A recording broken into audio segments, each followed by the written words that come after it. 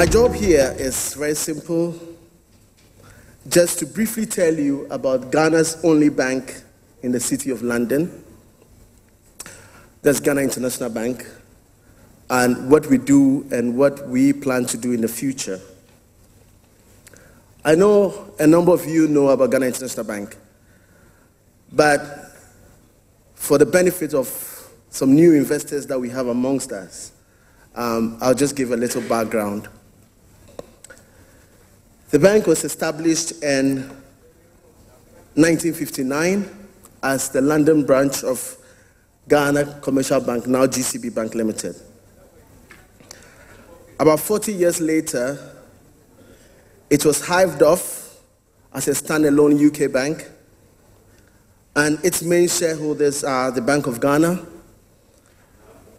Ghana Commercial Bank, Social Security and National Insurance Trust, the Agriculture Development Bank, and SIC Insurance. These are some of the core services that the bank provides. So the founders of this bank had a vision that the bank should play a financial intermediary role between Ghana and the developed markets, investors in the UK, EU, US, Asia, etc.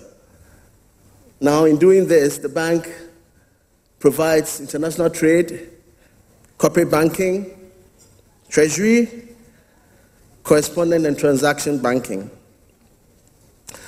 Now, I wouldn't go through all this, but for the purposes of this forum or conference, I would just dwell on a few.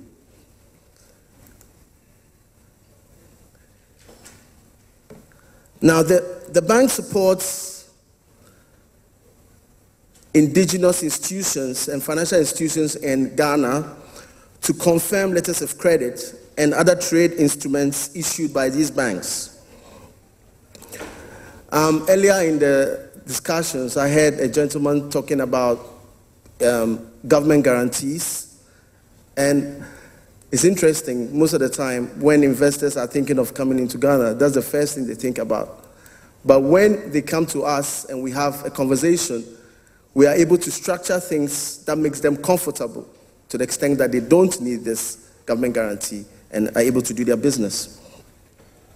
So there are suppliers in the developed markets that would be happy to deal with Ghana International Bank as an intermediary for onward investment into Ghana. In the recent past, we have partnered our shareholders, ADB, for the Planting and Food and Jobs initiative under this government.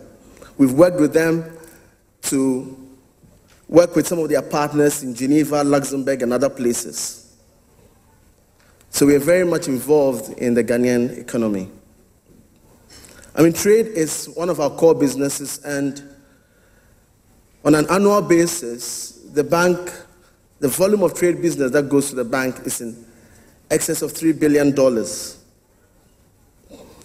facilitate this, the bank has a network of correspondents across the globe, which we've built over time.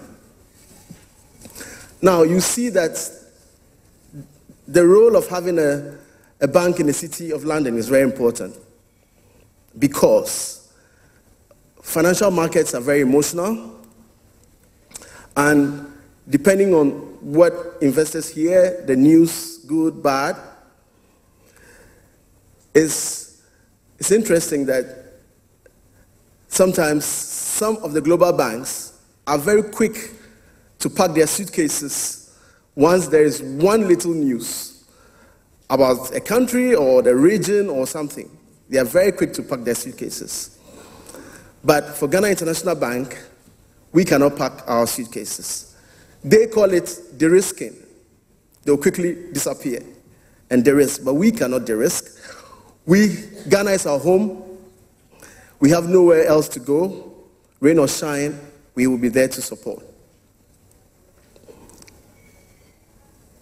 If you look at trade finance, for example, you find out that most banks in the city would be just doing 180 days, maximum 90, 180 days LCs. But Ghana International Bank is able to go 2, 3, 4, 5 years because we understand the market very well.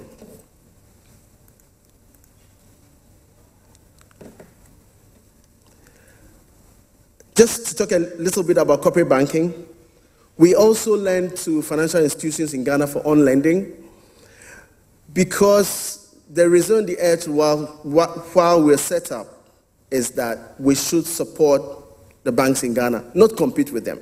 So most of the activities that we do actually complement their activities. We also lend directly to major corporates and parastatals in Ghana. So we are active in the Ghana Cocoa Board facility. We are active in the Ghana Airports facility. When you go to Terminal 3, please remember that we have played a significant part in getting that up and running.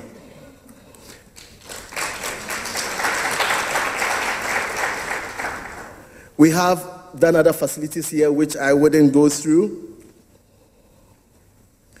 And one area that I would like to mention, which I think would be relevant to this forum, is we find that some investors are able to come to the table with some export credit agencies. Now, these export credit agencies typically will do 85% of the risk. They will just take 85% of the risk. So that leaves the investor with 15% clean risk, which we find that they have to go round and round. But you can come and talk to us. On various occasions, we've managed to help investors take the clean risk 15% because we are a Ghanaian bank. Now, naturally, as the Ghanaian bank in the city, we are sometimes the first point of call for some investors, and we point them in the right direction and assist in various ways to facilitate investment.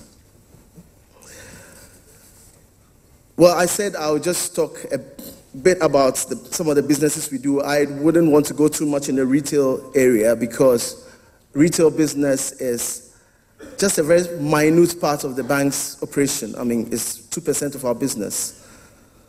So our business model is mainly corporate and institutional banking. But on the retail side, however, we offer accounts to various Ghanaian associations, clubs, individuals with the objective to invest back at home.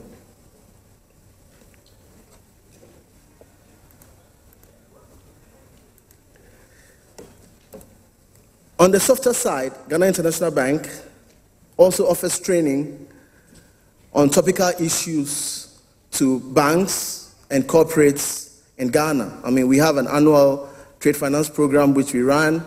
Recently, we ran a program on financial crime risks. And depending on issues that are topical, we are able to bring resources and run programs in Ghana as well. We also have Ghana International Foundation, which is the corporate and social responsibility arm of the bank. A percentage of our profits goes to fund projects in health, education, and poverty alleviation in Ghana.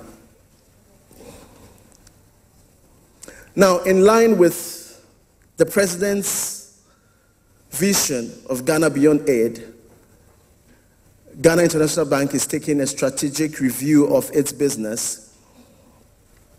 And we are currently in discussion with the Ministry of Finance and Ghana Commercial Bank, GCB Bank, to facilitate investment for Ghana.